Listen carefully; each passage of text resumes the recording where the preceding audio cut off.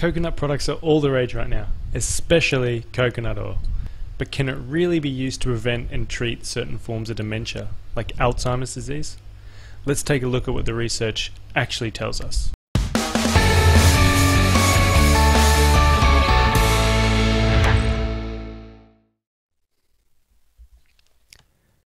Many experts claim coconut oil can treat forms of dementia, particularly Alzheimer's disease.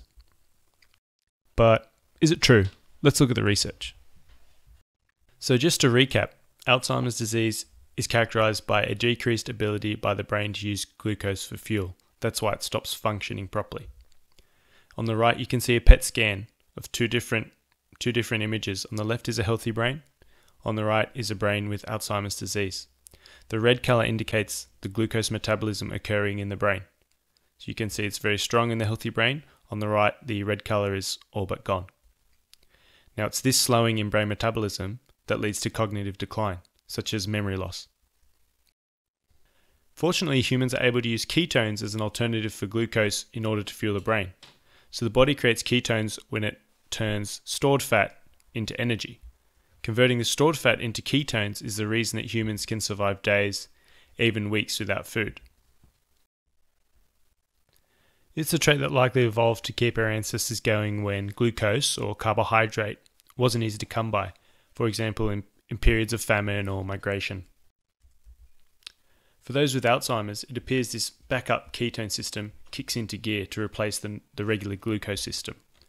Researchers are wondering if we add more ketones into blood, into circulation, then this might help fuel the brain cells deprived of glucose. Now, in order to increase ketones in the blood, it helps to consume a type of fat known as a medium-chain triglyceride, or MCT. Coconut oil is 65% MCT, which is the highest percentage of any food on the planet. So it makes sense that perhaps if we consume more coconut oil, we will get more MCT in the blood, which will turn into ketones, which will then be used as a fuel source for the brain. In a study on those with milder forms of Alzheimer's, MCT supplementation increased blood ketones, and that led to an immediate improvement in brain function.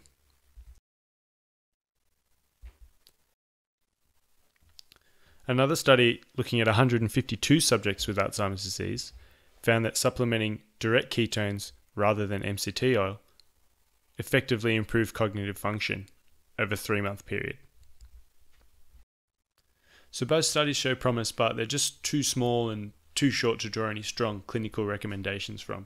We just need a bit more evidence, specifically looking at coconut oil directly rather than MCT supplementation or ketone supplementation. Fortunately, there is more research on the way, and this study will use coconut oil directly. This study is proposed to be 8 months long, and they're going to use coconut oil for the treatment group. And so that's in the recruitment stage as far as I know. Given that coconut oil is by far the richest source of MCT in our diet, it's reasonable to believe consumption could be beneficial for Alzheimer's disease. Just keep in mind that we're making presumptions because the science just doesn't exist yet. For additional information and the full list of scientific references, please see the original article at dietversusdisease.org.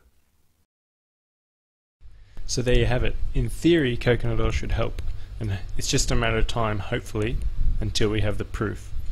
Now, from a personal point of view, I think coconut oil is quite neutral, if not good for you. So, all things being equal, and after having consulted with a healthcare professional, I would definitely give it a shot. I'm Joe Leech. Thanks for watching.